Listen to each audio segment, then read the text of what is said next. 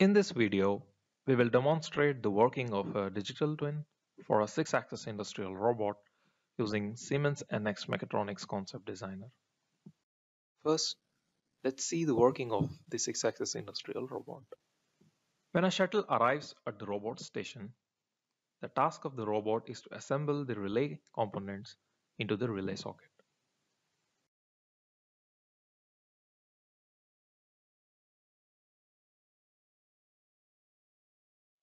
Let's start with the physical and kinematic properties.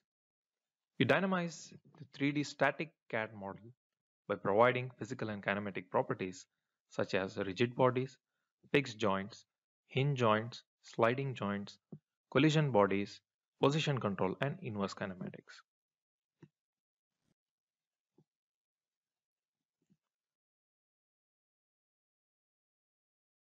In the inverse kinematics, we specify the required poses for the relay assembly operation by assigning 3D coordinates and orientation angles for each pose.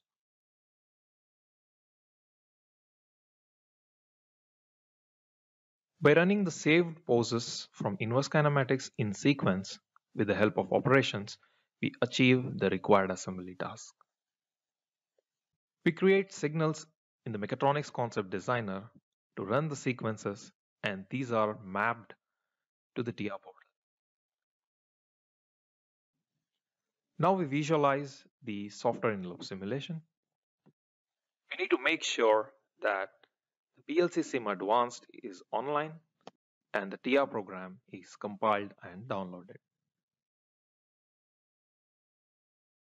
The robot starts the assembly operation once the PLC sends a start signal.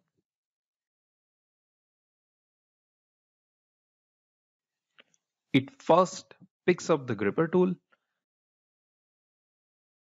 and then assembles the protection and relay module into the relay socket.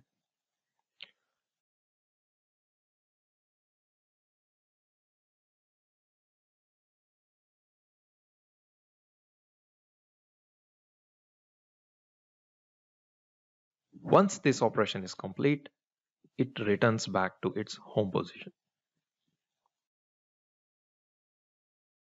Now it waits for a new start signal from the PLC. If it receives the start signal, it continues to perform the assembly operation on the new shuttle.